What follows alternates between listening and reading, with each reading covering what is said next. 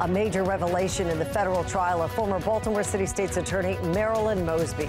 City Council President Nick Mosby testifying he lied to reporters about a tax lien on his home to keep the truth from his wife.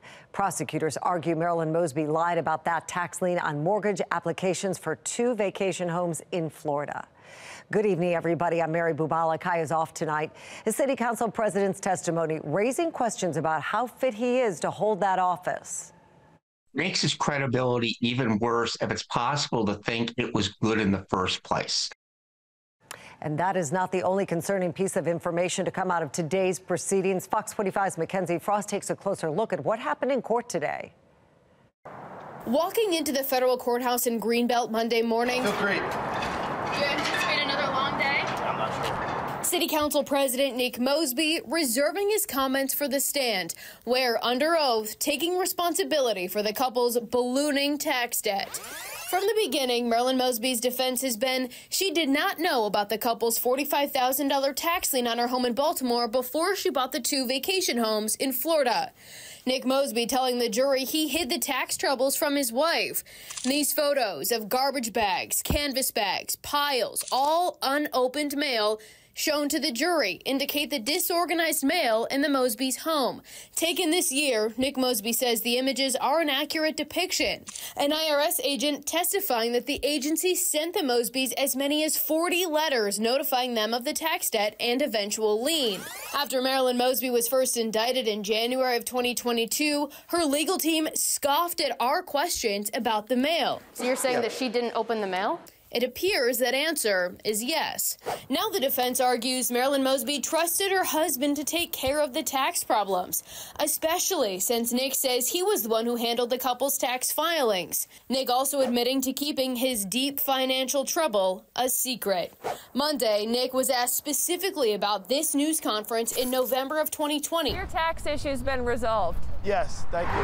Held outside City Hall when he was asked about the tax lien, then telling the city, I said that it would be done in the coming days, and I've been able to settle that. The city council president now telling the jury he lied because he did not want his wife to find out. You're admitting to having a credibility issue, and you can't have it both ways. Jeremy Eldridge is an attorney not affiliated with this case, but says Nick Mosby's testimony will make it hard for a jury to believe what he's saying. And once you admit to having a serious credibility issue in court, it's very difficult to then say, well, I lied then, but I had a good reason for it. But Nick's time under oath doesn't stop there. Monday, prosecutors allege the city council president repeatedly committed perjury on tax forms. Nick's financial woes date back almost a decade, where from 2014 to 2018, wages were garnished to pay off his student loan debt. His car got repossessed twice, and he fell behind on mortgage payments. Prosecutors also claim in the same years, Nick Mosby wrote off charitable donations. More information about Nick's previous tax filings are expected to come later. Monday afternoon, Nick Mosby finally excused as Marilyn Mosby's mortgage fraud trial continues into the 3rd week. In Baltimore, Mackenzie Frost, Fox 45 News. As City Council President, Nick Mosby also sits on the Board of Estimates, which approves all city contracts. Political analyst John Dede says this testimony is going to leave voters questioning whether they can trust Mosby to handle the city's business.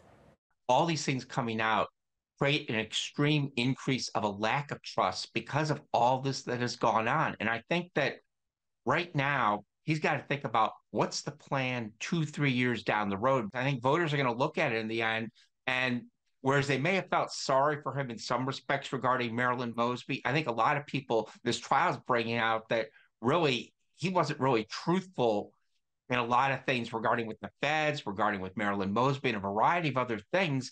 And in many ways, he's tarnished his reputation more. And this isn't the first time revelations from the federal case against Marilyn Mosby has led to some to question whether Nick Mosby is fit to be city council president. In March of 2022, federal prosecutors released a superseding indictment alleging Mrs. Mosby falsely claimed to get a $5,000 gift from her husband to close on those Florida properties. Prosecutors say Nick Mosby had less than $5,000 in his checking account at the time. You're the city council president and you have access to millions of taxpayer dollars and you can't figure out your own finances. This opens him up to a lot of things where it could be people asking for favors in exchange for money. So this is a person that should not have access to any taxpayer dollars.